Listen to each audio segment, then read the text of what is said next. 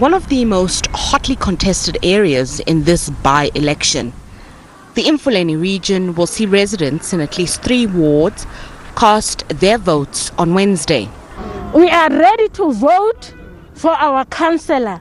The region has been beset with multiple problems: job losses, poor service delivery, corruption and the misuse of municipal funds, which has led to the municipality being placed under administration. The administrators have developed a program of action to address service delivery challenges ranging from potholes, road infrastructure, the sewer network, waste and environmental challenges.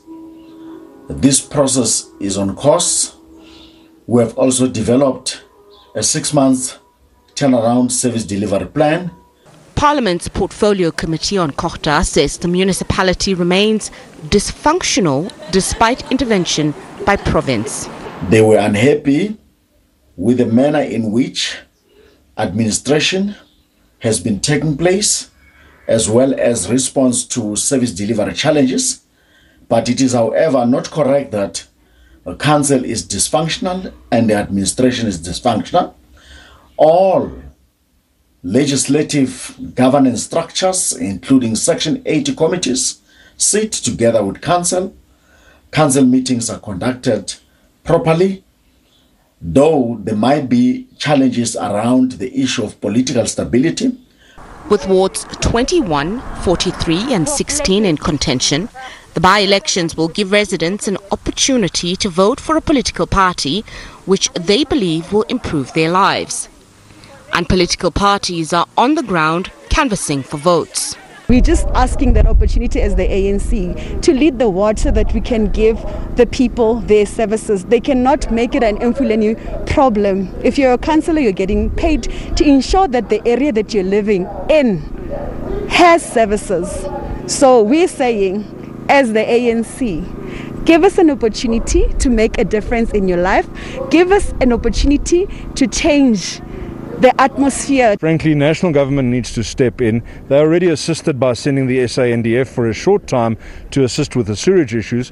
SANDF has left the area quite some months ago, and the sewage issues continue. The blockages continue, the spillages in the streets. Wherever you go, you find sewage running. So National has had a small intervention without very much success as well.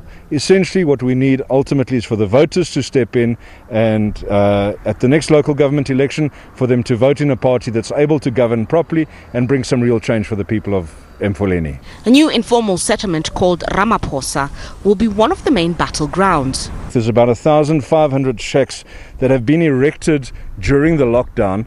The ANC candidate, Mr. Madoda, has encouraged people to come and erect shacks here, and we found that with the last registration weekend that was added, there were an additional 1,000 people or so that registered to vote in this ward. We tried to go door to door with our people to campaign in this area. What we found is the majority of these shacks are actually empty. 3,500 houses, the DA did not do. They failed. So we did not steal anything, we did not do anything wrong. They were supposed to deliver the services to the people. The DA did not do that. I am actually disappointed to hear a leader speak like that on national TV. As leaders, we're supposed to build each other, assist each other so that we can make this environment, the environment for our people better. With the battle lines firmly drawn, the successful candidates in the wards will have to ensure promises are more than just words. Nozindombi Mia, SABC News, Mfuleni region.